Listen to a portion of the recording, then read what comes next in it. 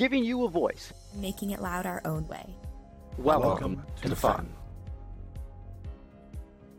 The Daly division honestly did not get to watch a whole bunch of matches, if very many at all in Daly. Alliance 1, Big Red Bob. We would pick up the Flying Toasters there. Alliance number 2, Aces High, would pick up Robotics, which apparently is a thing from Region Recap. And then the Trisonics 4003 would pick up Bert and some others as well. And we would see in the finals here, we would see 1 versus 3. And as we've already said, no number 1s would make it. So the Alliance 3 would take the win there in 3 matches. And all of them it looks like all of them were within 10, 15 points or so. So just a kind of another epic battle that went down in Daly. So, I don't know if, guys, do you have any thoughts on any of these teams or any of these matches? I'll chime in a little bit. So yeah. I think this, when I saw Alliance 3, I was pretty excited for it. 4003 Trisonics is a team I don't think has kind of really talked a lot about, even though they had a pretty darn good year last year as well too. And picking up 133 Bird, I think, is another team that falls in the same category where they're both that way. And if I remember correctly, Trisonics won their division Archimedes and MSC, if I remember correctly, last year. And then they come out here with no blue banners until they get to Daly division. And so it was really cool to see kind of these teams that, were maybe under the radar pair up together in 862. They won MSC this year, but as a third robot. So they get picked up as well, too. And it was pretty cool to see just this ragtag group come together to defeat the 319 alliance with the Flying Toasters as well, too. So, Big Bad Bot, I think, is a fantastic robot. I think they performed really well. And I just think it came down to the consistency of the number 3 alliance in the finals. And it was cool to see, like I said, just some teams that, maybe don't come to the forefront of your mind unless you're from those local areas, take this division. I do think that Daly was one of the weaker divisions out there. So when the alliances came in, and we'll talk about Einstein a little bit, not too terrible surprise to me on that performance, but overall it was still, I watched some of the match videos afterwards because, like Mike, I wasn't on the field at the time, but it was interesting to see nonetheless. Mm-hmm. Cool deal. All right. And then Tyler, you're going to take Darwin? Yes, I am. Yeah, my transitions are slow right now. I don't know about you guys, but after especially Mike and I, after 2 weekends, that's a bag. My mouth is just dry right now. So sorry about that. Good. Yeah. So Darwin division, man, I'll tell you, 1676 Pascack Pioneers, who I usually confuse for Citrus Circuits, taking the number 1 pick right there. I don't know if I saw that coming. I don't know if a lot of people saw that coming, but kudos to them for doing so. Following up in the rankings, 3707 Brian Techno Dogs. I don't think much of a surprise for that. Tech Fire, 3542 Speed is a team I'm not familiar with, but from Michigan as well too. Midnight Adventures taking the 5th seed, and I didn't really get to see them play too often, but I heard they were looking pretty sharp as well. So pretty cool to see for that. And the interesting thing to me was when we come to the finals is that I actually was looking at the number 4 alliance right away when you had 3542 Speed picking up my favorite performing team, I think, from Israel. Not necessarily my favorite team. I have a lot of favorites in Israel, but man, 1690 just looked incredible. And then they pick up as their third robot, Engineers. I'm just like, you know what? This is a well-composed alliance. I think this is the one that's going to make it. However, on the other side of the bracket, number 2 alliance, of course, Brian Techno Dogs, along with Thunder Chickens. Thunder Chickens just consistently improving throughout the year, especially with their early exits at the beginning of the year. And then they pick up the Rembrandts, which I love that team as well, too. And then 1218 is their 4th pick as well, facing off in the finals. To me, this ended up being, I did get a chance to watch some of this finals because it was right next to us. And this was a really cool, really close final. So it was really neat to see, the 1690, 35, 42 with 2337 Alliance taking the first match. And then it just kind of bounced back and forth. And these matches I thought were quite close. I thought it could be anybody's game. And in the end, of course, going on to be world champions, fantastic by the number 2 Alliance in this division. Yeah, I just want to reiterate again what you said about 217. I mean, they were just struggling at their first district event. They came to Finger Lakes and struggled there. So, to see them, we just kind of heard things, when alliance selections happen, kind of heard, 217 is in the, got picked here, and then all of a sudden they're in the playing in the round robin, all of a sudden they're winning the round robin, all of a sudden they're on Ford Field, and all of a sudden they're world champs. It's just like, holy cow, how did that happen? That escalated quickly. Right? Yeah, no kidding. But it was a heck of a trajectory, and great, great job by them. Yeah, I have to admit, I was expecting to see the number 3 versus number 4 alliance when I originally looked at the standings. So number 4 being with 1690 and 2337, 3542, and number 3 being Tech Fire and Neutrons with 503 Frog Force. Yeah, with them as well. That's who I expected to be in the finals. But after watching 3707 and their alliance, I don't think they were the quickest alliance out there, but I think they were a very consistent alliance. And I think that's what took it for them. Plus that double climb, while Brian Techno Dogs was a little slow, it ended up being consistent enough for them to get them onto Einstein. Cool deal.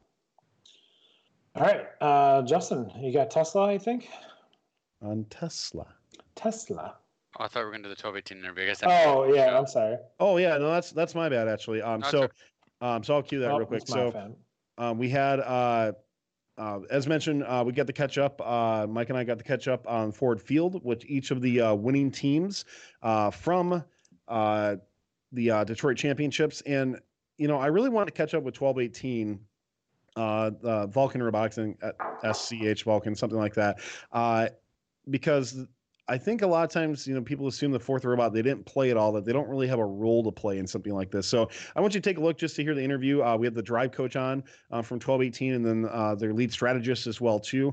Just hear about how they contribute to the Alliance and why them being on was so important. So let's take a look. Checking in with team number 1218, Vulcan Robotics, down here in the field of Detroit, world champions. I'm here with Dominique and Hadley, and I really want to talk to you guys because I think a lot of times that a fourth robot on the Alliance doesn't always get the recognition that they deserve for things, and you guys still had a huge impact to how the Alliance works. So Hadley, you're the drive coach, and I want to hear a little bit about, as the fourth Alliance robot drive coach, what did you do on the field? How did you make sure your alliance was successful? So on the field, I kept track of game pieces and where we could score, and I also coached our alliance partner 4481 on defense and made sure we weren't getting any penalties and could block the other team from scoring so we could get ahead as much as we could. And Dominique, here, you and I were talking earlier. First off, you were a waitlist team that got in, which is absolutely incredible. So I want to hear a little bit about that when you heard that you were going to championships. And then I want to hear more about kind of the strategy and the scouting that went behind it, because I know you had a lot of impact for that as well. Yeah, so we were in the FMA district, which was just so deep, the field. And so we weren't even picked at our championship. But we got off waitlist. We were so excited. And in terms of strategy, I've just been watching matches all weekends, all the time, and even watching our alliance partners, and now we get to work with them. And so watching each match, looking at where are the opportunities on the field, where are we losing points that we could get back easily, where can we stop them from getting points, stuff like that for each match in detail for every member of the alliance. Well, 1218 world champions here in Detroit, congratulations for an absolutely phenomenal season. Thank you very much.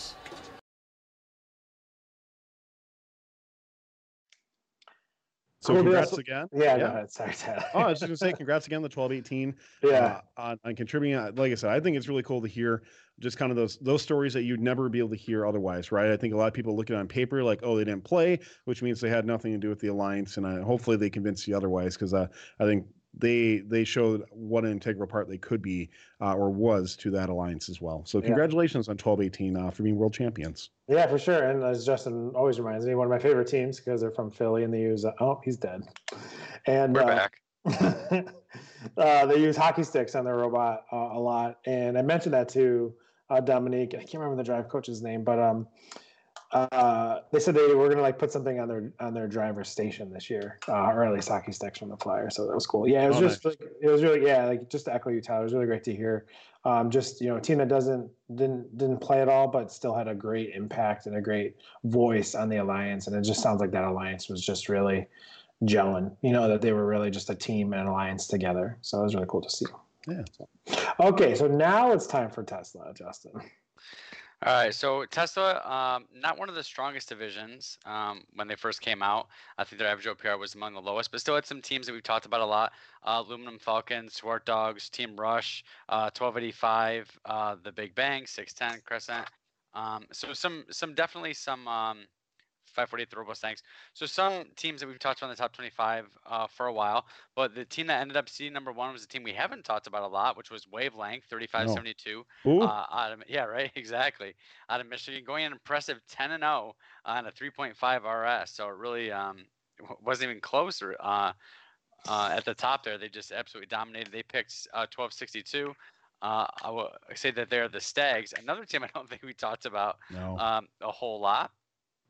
But there were some also, like I said, some teams that we've talked about. 525, the Swart Dogs, captain number 3 alliance. Team Rush ended up on the 5 alliance. Robostangs ended up on the 6 alliance. So there was some good teams and some good matches.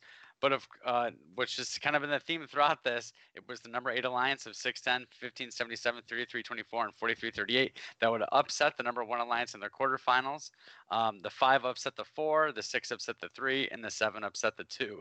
So it was quite a topsy-turvy alliance or elimination playoff bracket. 610 advancing to the finals from the left side of the bracket. 346, 548, 5401, and 2534 advancing from the right side of the bracket, with the number 6 alliance ended up winning in the finals in 2 matches. So kind of of a overall in a Detroit alliance or elimination tournament that had a lot of upsets and crazy play. Tesla kind of epitomized that with the play that we saw with all the top 4 alliances being upset in the quarterfinals. Something I want to just add in on a couple things. Looking in when I'm like at these alliances, definitely not what I would have expected, I guess, the way the division played out for something like that. I think, you looked at Alliance 4 and 5, and I'm just like, man, this might be some of the best teams out there might be on these alliances as well too. But I give some kudos to 346, a small compact robot that got the climb consistently over and over and able to score very consistently on level 1. I thought really helped them and their alliance. 548 looking really good too for number 6. Their third pick I'm actually not too familiar with, which is Fighting Robotic Owls, but this team won MAR this year. What's it called? First Minute FMA. There we go. Yeah, FMA. Yeah. So I'm always confused because on TBA it says Mid-Atlantic District Championship, so I always think it's like MAR still. But and they won a Hatboro Horsham for that as well too. So definitely a team that got my attention. A bit more, right? A bit more on that. So, but 610 coming through and getting a strong team from Israel, Steampunk, who has definitely, I think, turned many heads in Israel. I thought was a fantastic selection by them, and then picking up the Metrobots, who I've heard of before.